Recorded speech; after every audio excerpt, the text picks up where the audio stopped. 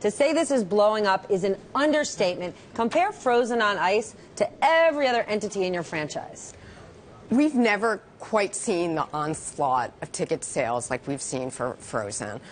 We went on sale this summer. We sold 10,000 tickets within the first hour, over 250,000 tickets in the first 24 hours.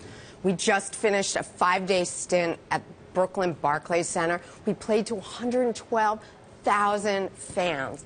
It has just been mind-blowing. Are you selling way more product than at other shows? I'm guessing your demographic is 8-year-old girls, and showing up to the Barclays Center, they're probably in an Elsa costume, they want the light-up wand, they want the Olaf cup. Well, we're just seeing consumers consume everything Frozen. So I know Disney's seeing it. They're coming into Disney on Ice wearing the costumes, as you said. Yes, and they're purchasing lights or experiential type merchandise. I mean, we've sold over 50,000 Olaf snow cone mugs.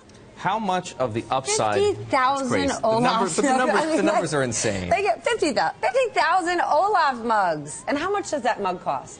It can range depending on what city you're in, but it runs about $12 to $15. Wow. For an Olaf But it's plastic indestructible. mug. It's indestructible. It'll last you forever. Everything comes with a guarantee. You can't get it anywhere else. How much? I'm curious. How much of the upside that you're seeing as a result of this unbelievable interest in Frozen, or maybe not unbelievable, kids dig it, flows to Feld, and how much of it flows to Disney?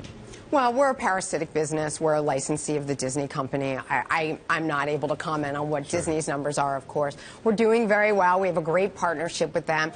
Because we're doing well, they're doing well with anything that is Frozen. But, you know, we also have 8 Disney on Ice shows that are all very successful, touring domestically and worldwide. I want to say that's the first time I've ever heard anybody say quite happily, we're a parasitic business. We are. There you go. We are. Great. It's a great explanation. Is there anything you can take away from Frozen's success and deliver that to your other on ice products? Wait, is Marvel on ice, or that's just an action show? Marvel is a live arena spectacular, also a Feld Entertainment property. I mean, anything that we do at Feld Entertainment is a learning for the next live show. So I think with this, you know, we've seen the audience involvement. We've added Frozen segments into 2 other Disney on Ice shows.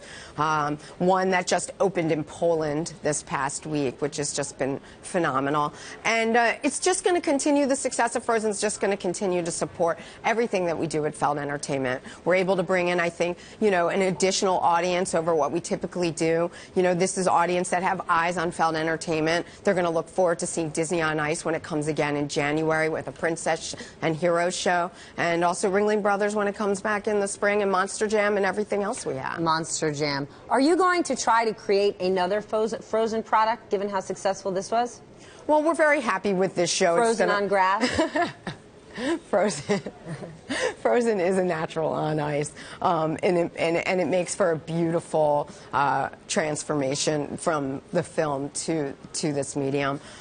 We have plans to include it and update some of our other Disney on Ice shows. But for the meantime, this show is going to enjoy a 10-month tour domestically.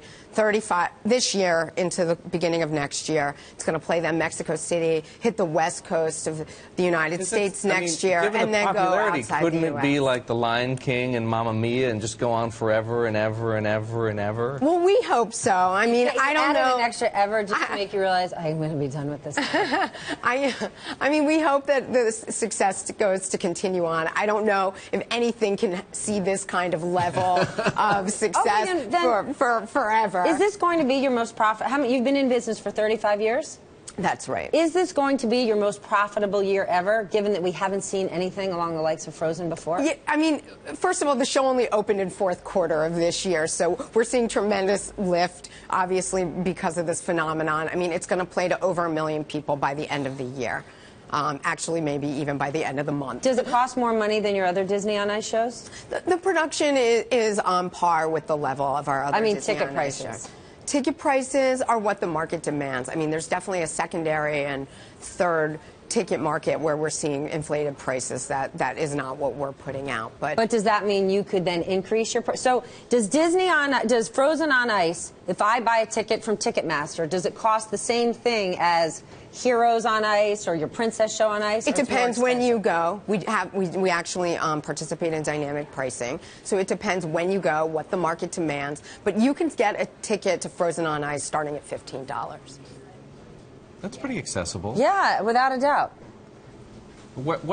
So if it's not going to be, I mean, if we're talking about Frozen, you talked about some of the other things that you have in the pipeline. When you look at the way that people respond to Frozen, what other ideas does it give you about things that Feld might stage? Well, I know that anything that has that kind of great emotional music is what's going to be popular with kids and families. So, you know, as long as Disney continues to produce really great animated films with characters with emotional resonance and really great music, that's going to do well for us. Do you think Disney pays close attention to what happens in this aftermarket?